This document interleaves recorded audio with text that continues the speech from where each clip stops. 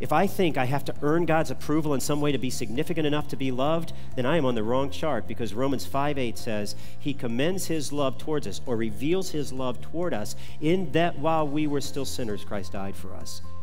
If I was significant at anything, I was a significant sinner. Okay? I wasn't significant to earn God's approval. Man, it feels like I ought to try to do that.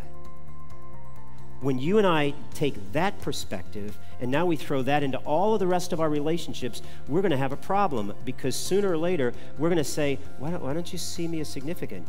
You know, like, I do things here. I do things around the house, the husband might say, or the wife might say, why don't you see me as significant? Because I'm doing these things. We start to become doers of things to find significance, not simply look for ways to love other people like God loved us.